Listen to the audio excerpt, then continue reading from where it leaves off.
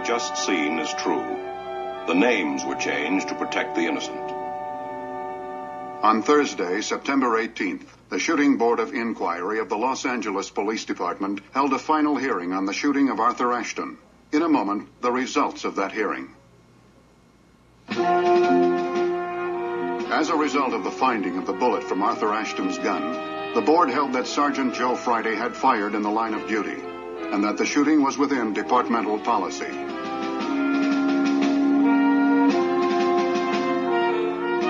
On September 23rd, a coroner's jury hearing the same case also brought in a verdict of justifiable homicide.